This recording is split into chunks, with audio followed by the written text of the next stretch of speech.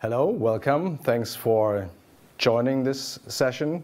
It's a very large room. So let's get cozy on open source fast track with Operate First. The general concept is about how to open up operations so that we can benefit from the same principles that made open source software great. So operations and open operations matter beyond just free hardware and free services, the free tier, but it's all about collaboration and creating something better together.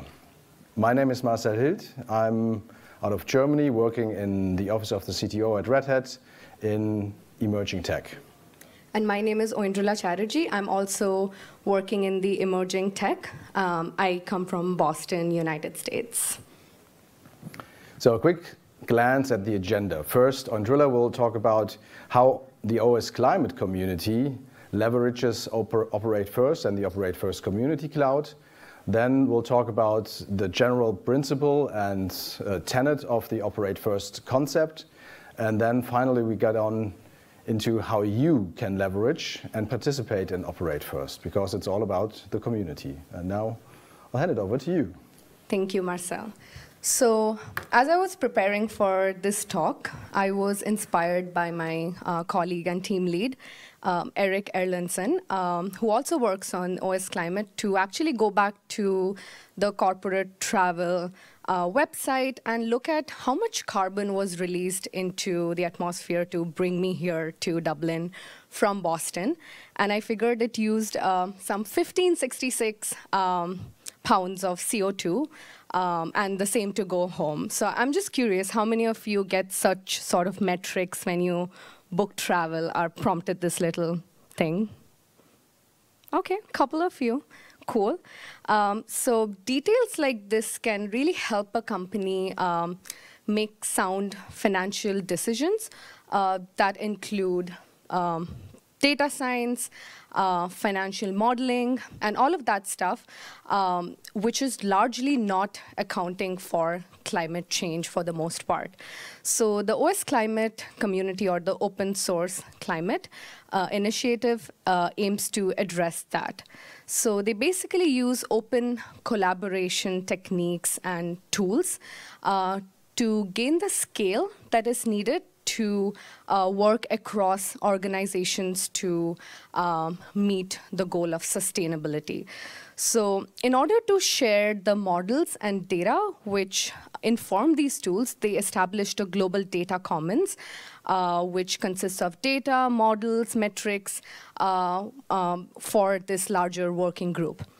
So basically, the OS Climate initiative uses open source tools and techniques to develop data, tools, models, which are required to meet climate goals. So it has involvement from various financial institutions, large companies, organizations, everyone who's trying to meet their financial and sustainability goals. So it's right now building a nonprofit, transparently governed public utility of climate data and analytics tools using all open source best practices. So as you can see here, firstly, there's governance, licensing, collaboration structures that enable groups to function in an open source community and actually work together. There's also a curated library of public and private data sources, and it's all governed under that organization. And lastly, modeling, which also includes data science modeling to assess climate-related risk. So that brings us to the open aspect of this. So in general, as most of you are familiar, the open approach to collaboration can be defined as anything which is open, which anybody can freely access, use, modify, and leverage for all purpose of requirements that can preserve the provenance and the openness of the artifacts. So we can then see that there's stopping at source code level itself truncates a lot of potential value that can be shared. So here is why the open source community requires and benefits from an open approach in community, governance, software, and operations. So community, basically empowering the community members in the OS Climate organization and making them self-serviced and empowered to go ahead and do the same with the other people. That actually reduces and spreads the load of mentoring work, for example, and all that good open processes are also about self-teaching, which basically means if you know how to practice all of these in the open, you can also teach this to the other community members. Then coming to governance, one of the biggest challenges of forming an open collaboration is not only how you bring people on board, but also to show them how to get involved. How do you do that when they are looking at the community but not essentially engaging with the community? So governance can be a process for how to get things done, but also a living proof to potential community members and to show them a way to participate and a known way to participate that actually works. Then coming to software, this is over and over again, we have established this in lots of projects and communities. And having a fully open operations and software environment increases the speed of developing for the OS Climate community and also reduces risk and makes things more collaborative. And finally, open operations, which I'm going to shed some more light into the next sections. But open operations essentially means having transparency in the environment and also having full transparency in the processes of how one actually configures and deploys the various tools in a whole software application. And this is where the Operate First community especially comes in. So let's look at the OS Climate community in terms of numbers and size. I just got this morning. It's now 204 community members. There are 10 community projects, 49 repositories, and ever growing. 18 public data sets, which are originating from different financial institutions, nonprofit organizations, on the basis of which a lot of modeling and tools are being based off. And over the last 6 months, this has grown 2x. So you can imagine the scale at which it's growing. So sharing some more light into why open operations is also needed, considering the scale of this community. So the goals within the community was that we want all the deployments and all the operations to be actually configurable by the community members themselves. Just because of the nature of the community and the different organizations that are involved in it, we wanted this to be as self-serviced as possible. That means all kinds of changes should be fully in the open reviews and discussions, and also the artifacts should be durable. So the default solution could be to resort to a cloud provider like AWS, Azure, but you may not have the budget for it, or if you're looking to completely go the open source way, you might end up with a complex and quite a tedious architecture, and which can sometimes affect your growth. And for a large community like this, which also has these individual organizations and their data involved, in order to get faster to their goals, it makes sense to leverage an existing community cloud, which already has this infrastructure and tooling set up. And also the deployments and operations are done in the open. So you have clear visibility into what's happening, what's being deployed, and you also have a say into what you need for your application to grow. So that brings us to Operate First. With the Operate First initiative, like Marcel mentioned earlier, we take these open source principles of software and we actually apply them to operations. So this initiative is all about operating software in an open cloud environment, which also includes using GitOps for running your clusters. The Operate First Cloud runs a public instance of the Open Data Hub project, which is a project which integrates a variety of open source data science tooling, which was very useful for the OS Climate community to begin with. And also using a community cloud means more than just having transparency into the environment. It also means having transparency into the operations involved in running the Open Data Hub project that the OS Climate initiative uses. And there's ongoing work in accumulating useful knowledge and resources and practices in form of public issues, pull requests on how actually one configures and deploys all these tools on an existing environment. And in this case, it's an OpenShift environment. So how does that essentially work? So an OS Climate community member wants to change a deployment on a cluster. That can be easily done by opening a pull request on Git. That usually means modifying some sort of customized overlays or some YAMLs. For example, here in this pull request, my colleague, Humer, actually this was opened by my team lead, Eric. He's just trying to open a PR to upgrade a version of Trino. So it's a simple change on Git. You can see who proposed it, who merged it, who approved it. The main point is that it's on Git, and there's open discussion and review on each of these changes that are being proposed by community members. And there's an Argo deployment that detects all of these new changes, and it'll automatically resync the deployment on the actual cluster. And all of these is being done with open source principles. So you're able to essentially scale out the ability of the community to make changes to things themselves, but also have a review process and full durability of artifacts and a history of things if you are to go back and look at it.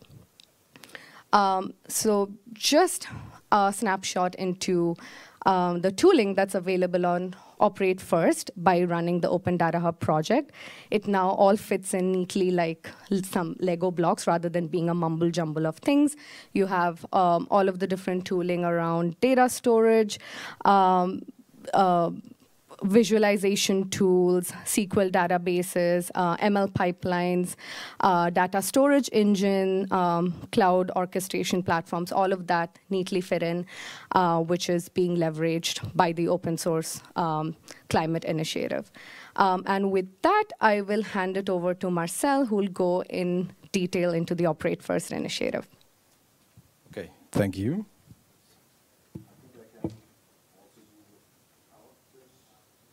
Check, do you hear me? Good.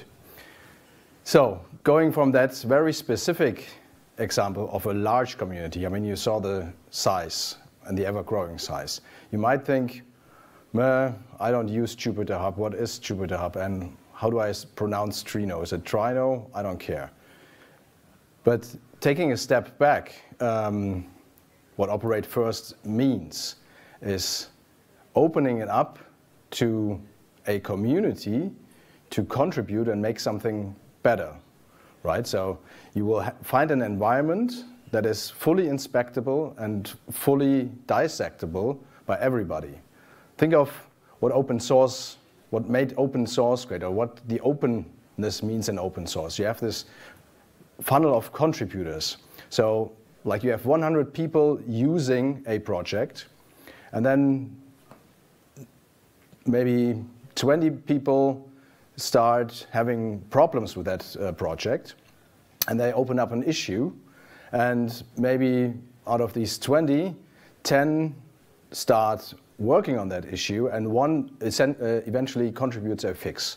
So that's this huge funnel, and even these 90% of people that are just looking at the project, they are also taking benefits from it, and they are learning from the stuff that others were doing. So for creating software, it's quite common these days that you just go on Google, then you end up on Stack Overflow, and then These days, you don't even need to use Stack Overflow because you have the AI built into your code editor, and it's giving you the examples right in your editor. So you're already building on top of the collective knowledge of all the developers before you. How's that for operations? How's that for creating larger deployments? Sure, you can look at a Hello World example of how you would deploy Trino or Grafana or whatever. You can spin it up on your laptop, but you can't peek into an actual production-like setting where you would learn how that's being set up, or where you would take some of the lessons learned there and inspirations on how to do it locally or in your environment. So how do we take that data, this knowledge, and well, these processes, which are by default proprietary, because it contains user credentials, it contains logs, it contains metrics that you can't open up, right? So, and that essentially means you're back to the drawing board, or you have to learn on the job how to do operations, or you buy the Google SRE book and then you learn from pros that they've written on how to set up your own stuff. And so that essentially means everybody's reinventing the wheel, and everybody's starting from scratch. So in order to build such a community, you have to be inclusive to all personas, right? It's not just the developers that you want to address. It's not just the hardcore operators that you want to address. No, you need to be inclusive.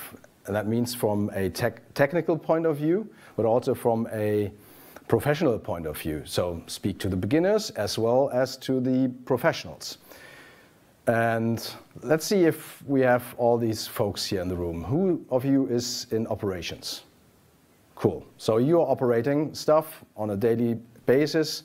You're welcome to join the community cloud and contribute operations or take inspirations on how we operate stuff.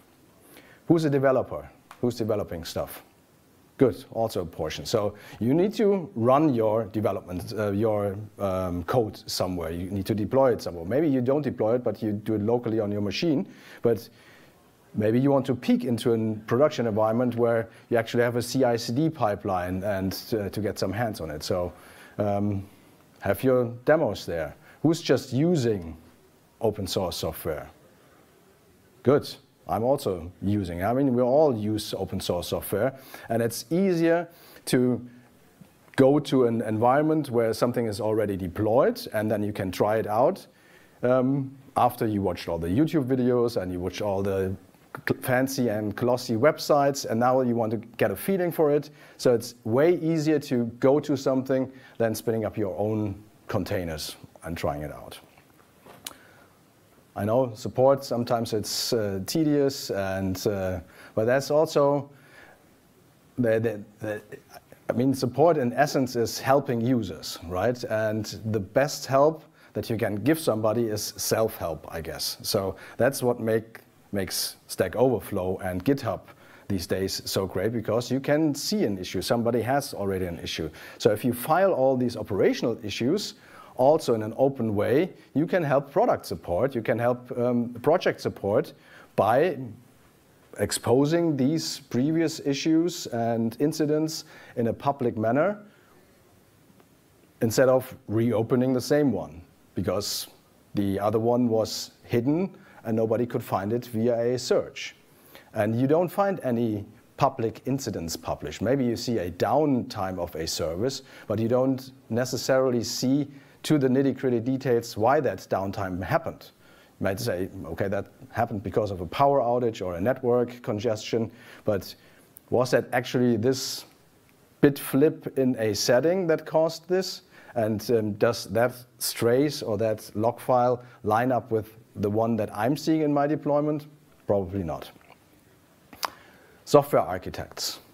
Who's architecting larger environments and doing all the stuff on the drawing board? Great. So you learn from your previous engagements, from your previous architectures that you deployed, but looking into an other environment where somebody actually deployed somewhere something and had a certain way of thinking why they chose that architecture is usually also hidden in customer contracts. So you get these example architectures, but why does that make sense for this customer? And was it because of infrastructure? Was it because of other requirements? You usually don't know. And finally, since I have some backgrounds and some inherent love for our AI overlords, I hope that at some point we also have models trained that will help us do all that stuff in an even better way and manage it with some artificial intelligence, which requires data, and we produce data in this environment. So you see, it's meant to be inclusive for everybody. So when I'm later going through some of the examples on how to contribute, I think everybody has their niche to contribute there and have fun and engage with this community. And if it's just for the sake of having free resources. So in essence, we're trying to build a hybrid cloud environment with full visibility into the operations center. As I said previously, usually the barrier stops at the support or the documentation side of a cloud environment. You can use these services, but how does the back office look like? How are the monitoring dashboards? How's the incident management? Does the incident management look like? How do I set up alerting, etc.? That's ought to be all transparent so that you can take a sneak peek into it without signing up for something. A quick tour on the environment. So that was the concept of Operate First. Now you actually have to build something. Red Hat is internally and externally also doing deployments and services, managed services under the Operate First concept, right? So we have some services that are open for contributions. But then we don't expose the logs because they contain customer-centric data, but you could contribute to the source code of that service. As a matter of fact, all the OpenShift dedicated services, they have a lot of their runbooks and a lot of their alerts and tooling hosted free on GitHub, but the actual implementation, that's still guided by your Red Hat employee card and your credentials to check in. With this community cloud, we try to open it up even more. So that's a cloud environment which started at the MOC, that's the Mass Open Cloud in Massachusetts, Boston University, a data center, a larger cluster of 20, 30 nodes running OpenShift. Actually, there are multiple clusters. We have another one, it's not Hetzner anymore, but Jonas in the EMEA region. And we have also some instances and clusters running on AWS. The OS Climate clusters are running on AWS, where AWS, I think, donates the cluster resources, and Operate First, the community, operates these clusters. And in the future, we'll hopefully also have more from the educational sector or IBM Cloud. So I think my vision is to have a really hybrid and multi-geo and multi-architecture cloud environment, which is as diverse as possible, also on the lower layer, on the platform layer. Then obviously you need to run something on top of it. So in terms of workloads, there's Open Data Hub, which Oindrilla already mentioned. That's a data science platform. We have Project Thoth, another Red Hat project to do some stack analysis in the data science space. There are community projects from the Java world, like APQurio, API tooling. Probably. I don't know too much about APQurio anyways. So Quarkus is hosting some of their stuff there. Pulp, it's a Python index. So there are some community projects deploying their workloads on top of that cloud environment. We have management and automation in place. There's the Advanced Cluster Manager for deploying several clusters and managing them. there's Argo CD for GitOps, there's Prow for CI/CD, there are Tecton pipelines, there's Prometheus for monitoring, etc., etc. We try to treat everything as a service and try to be as open for deploying operators as possible. So everybody who has a need for an operator is free to deploy it to the cloud, even better or alpha versions of an operator. If it breaks there, it's better than breaking in a production environment. We also try to treat stuff like Open Data Hub, which could be deployed just for a single tenant. We try to open that also up for the whole community, for everybody on the internet. So you can actually use Open Data Hub there with just a GitHub account and use it. So making it really open, as similar as a free tier of a public service. There are Kafka pipelines, there's Prometheus, could be used as a service for monitoring your workloads instead of setting up your own Prometheus, etc. And last but not least, I think that will be in the future one of the main assets being produced. It's operational data, like metrics from the past, logs from the past, incidents from the past, all that gold that we're already seeing in the software development world, we're not seeing in the operational world that is being produced there. Also blueprints, architectural decision records. So how did a certain decision come to life? That's also documented there.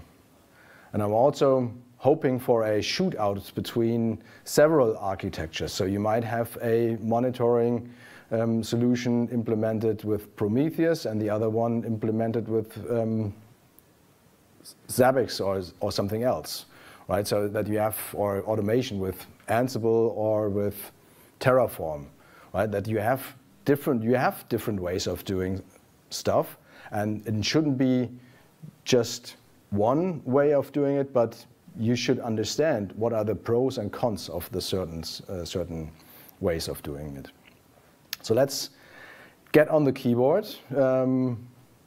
Like I said, you basically only require a GitHub handle. And then you can access all of the assets, all of the services that I will show now, right now. So if you have a laptop after that session, click on the codes, on the QR codes, and log into a cluster. So that's the Operate First Cloud community website. You go to the community cloud here on the upper right corner, and then you see a list of clusters that we maintain. It's actually not the full list, there are more, but here you click on the Smaug cluster, that's the larger one in the Boston University. You see a naming scheme. North America is made from European culture, the Tolkien stuff, and the EMEA is made out of American culture, Rick and Morty stuff.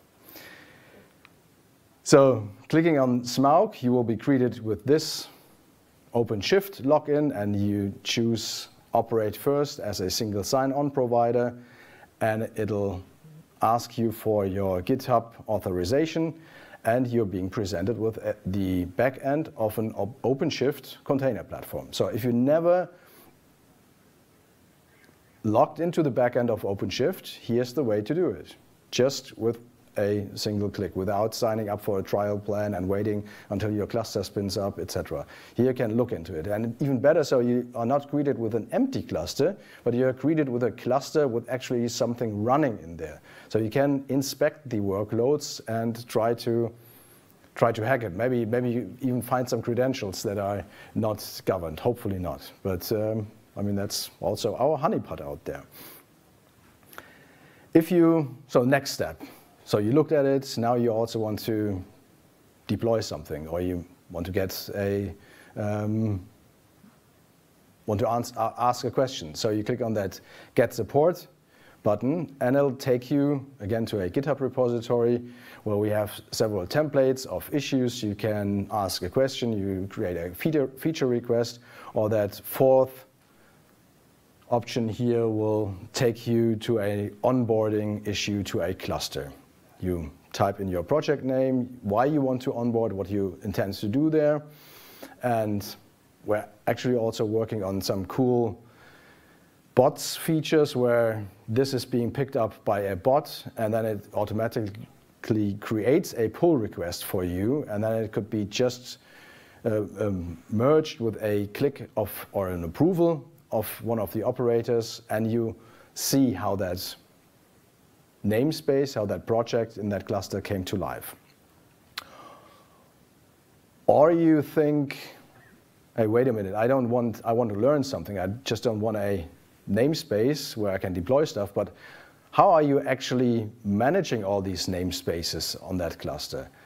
You can go to the blueprints and architectural decision records link, which again takes you to a GitHub repository, where we list all these decisions that we took in designing our environment with a context and a problem statement here in the case of an Argo CD setup where you want to manage a multitude of clusters and resources with one single instance. There's this app of apps structure that's also promoted by the Argo CD community. But here you actually see the rationale and the thinking behind for choosing this architecture.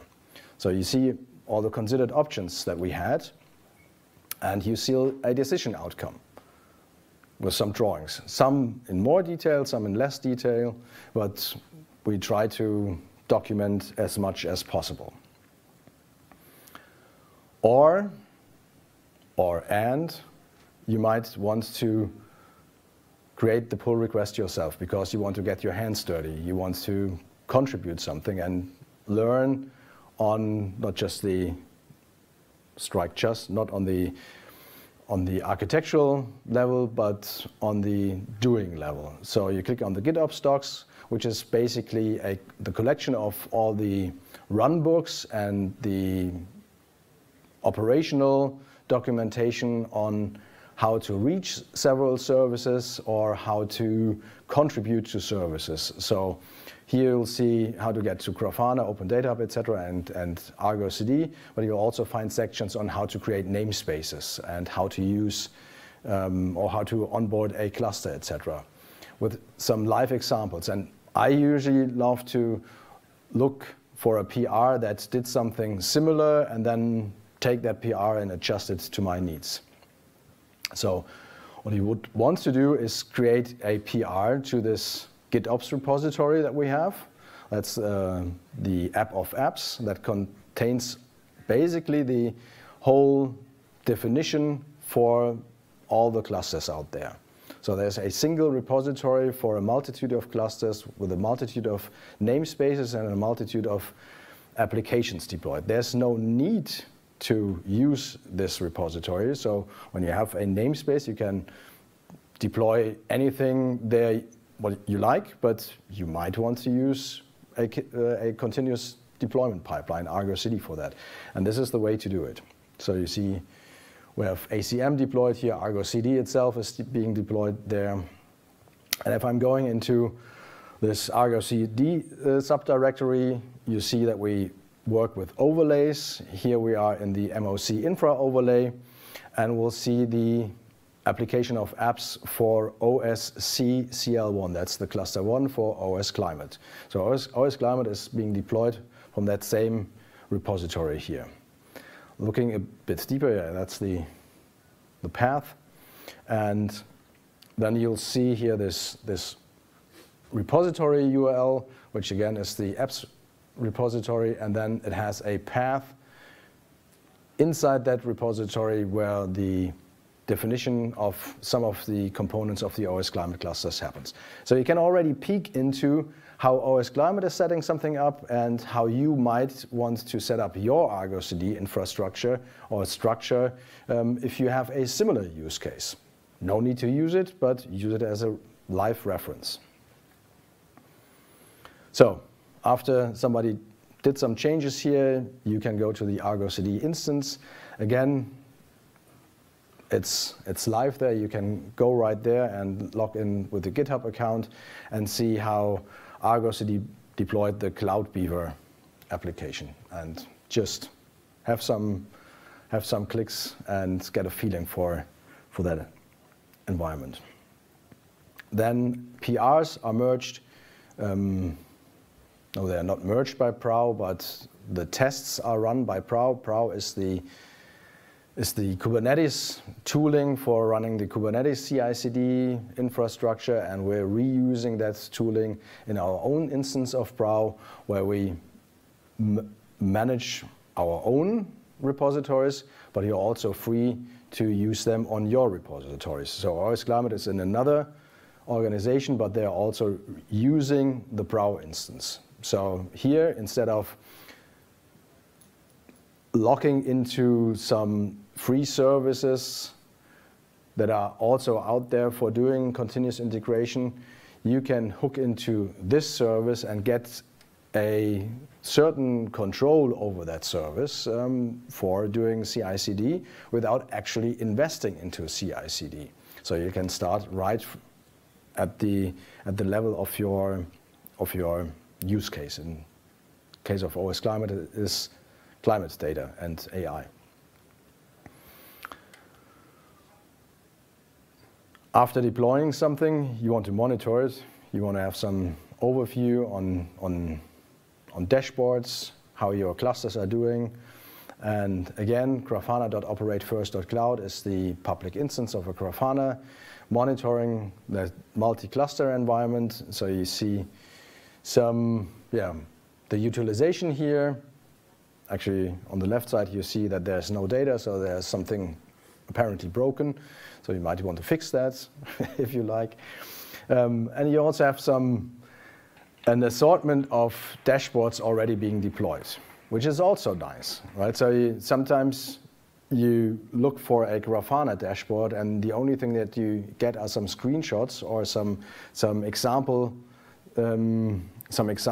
on the Grafana cloud, but seeing it actually in production is always something more inspiring and something different.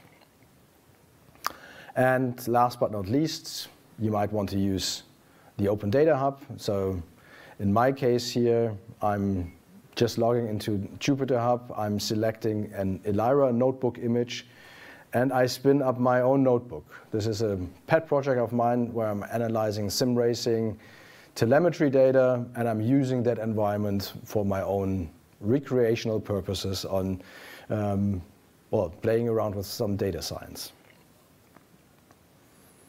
As I said, it's heavily based on GitHub. It's not to say that it might not work with GitLab or some of the other social Git environments, but that was a choice, and that's where our community lives. We have 136 people being member of this community, so that you get a little bit more access once you are a member of that. But becoming a member is also really straightforward.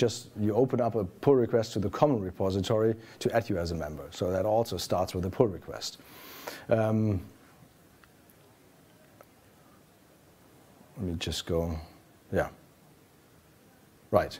So there's the support repository, the apps repository, the community, the blueprints, and a slew of other repositories to pick and choose from.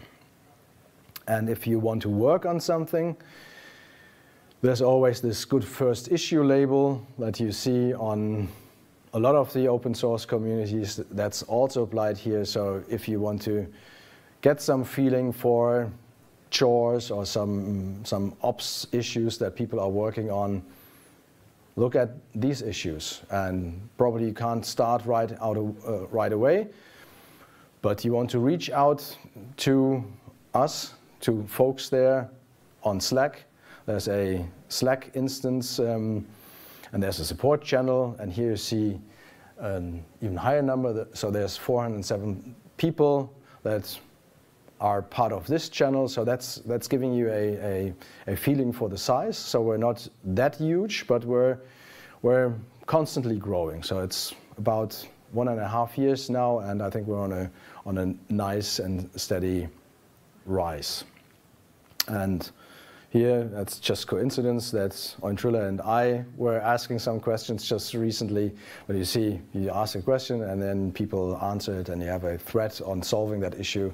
And usually it ends up as a GitHub issue or a GitHub pull request, so that's how that came about is also documented for posterity. That's it. So go to operate-first.cloud, an open source community for making things better. And things has an asterisk, so that's also a link where we define things, because I think it has so many facets that it doesn't fit into a snappy sentence. Any questions? I think we have 5 minutes. Yes? Well, in one of the first slides, we had a what is it called? AI ops in the diagram. But can you please give us more insight? What kind of AI comes into this? So the question is, because it was mentioned on one of the slides that there are AI ops features in that cloud, and actually also emphasize it that you're really being optimistic about it. But yeah. So, and whether I'm optimistic about AI ops in the future, and I mentioned that I'm optimistic on AI ops in the future, there are no, I mean, it always depends on how you define AI ops, right? There, for Open Data Hub, we developed some notebooks and some tooling to predict the resource usage of a Jupyter notebook. So sometimes you do something with TensorFlow and you require 32 gigs of RAM, and sometimes you just do scikit-learn where you require less RAM and you only need a single core. So predicting that usage is some sort of AI ops. We also have some bots integrated that might use NLP to talk to somebody on an issue to create a pull request. Is that also AI ops? I don't know. But I think the fundamentals, the foundation for every AI is data. And here we're creating a lot of data to build on future AI ops tooling. maybe you can also use Prometheus if that were established to generate time series data to predict, for instance, if you have enough resources or if you need blah blah scalar. Yeah. This is also a niche topic, but yeah, I think the suggestion was to use Prometheus for time series analysis. So for the Jupyter Hub analysis that Marcel talked about, we basically did this. I work on the more data science side of things, so we were actually collecting Prometheus metrics from Jupyter Hub users over the past year or so, and actually monitoring the difference between what they actually request on the cluster versus what they actually use. And that was used to offer more efficient sizing, cluster sizing on Jupyter Hub, like better t-shirt sizing, more accurate to what the actual usage looks like. So yeah, that's very aligned with the kind of projects which we worked on.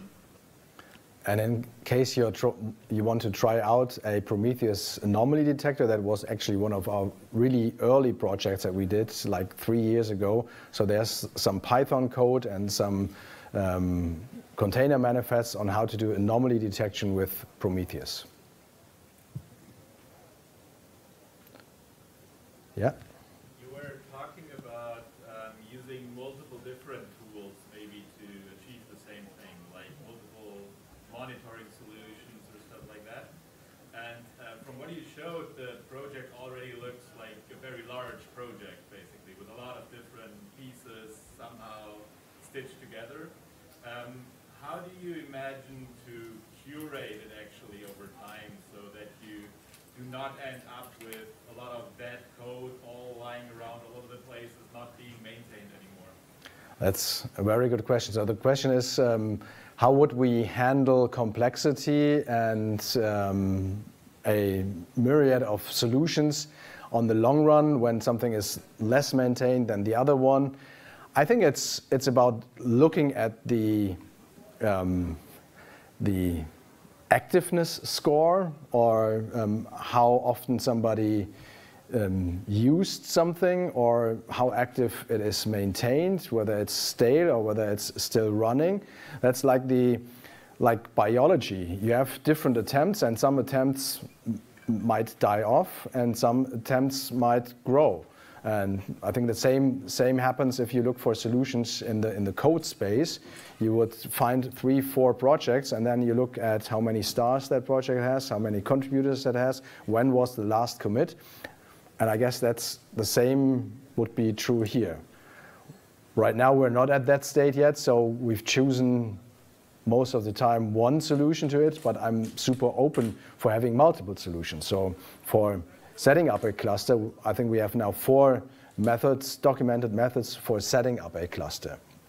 Some are easier than others, and time will tell what's the best version of doing, whether it's Terraform, Ansible, or the assisted installer, or a click of a button in the advanced cluster manager. Yeah, sometimes it's also dictated by the community which is using it. Like, let's say for the OS Climate community, we have been moving through different options for ML pipelining solutions. Like, we tried out something that did not work. So like Kubeflow pipelines, Airflow. So we are exploring different solutions, and we work very closely with the Operate First community to see what can work, what can be a new addition, and so on and so forth.